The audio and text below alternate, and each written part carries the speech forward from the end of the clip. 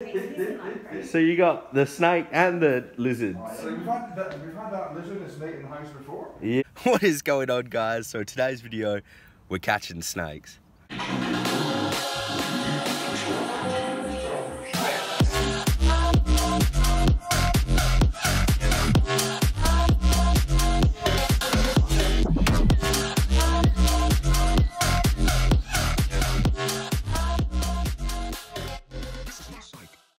I've been out all day catching snakes. I haven't actually caught any. I haven't seen any up until now when they were like, there's about a...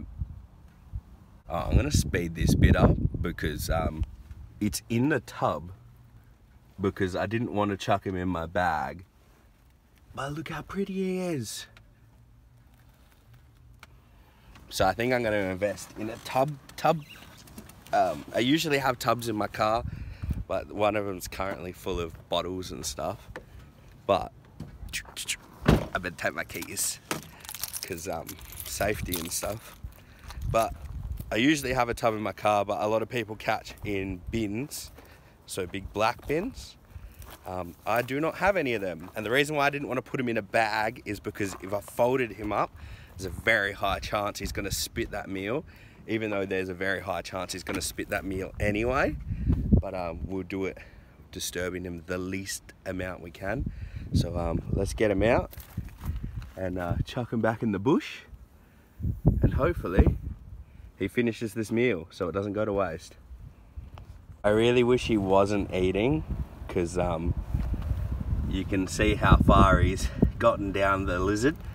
It's pushed quite far down and he is starting to tear at the mouth.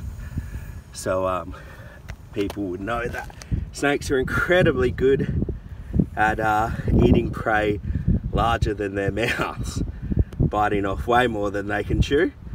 But this stinks because that king skink emptied its bowels as it died, and it's all over me.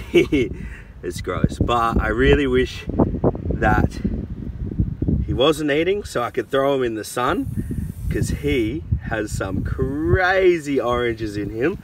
So we might get a little bit of a sun shot, and then I'm gonna go put him over there. Actually, we'll put him up over there now. So this guy is very, ow, my ankle is still hurting. Very, very healthy. Good chunky size. He's got a few little battle wounds on him. And he still looks like he is powering down that meal. So, yeah. Here is this Dugite and in all of its glory. I don't know if the phone's gonna bring out the colors in him, but he is very, very cute.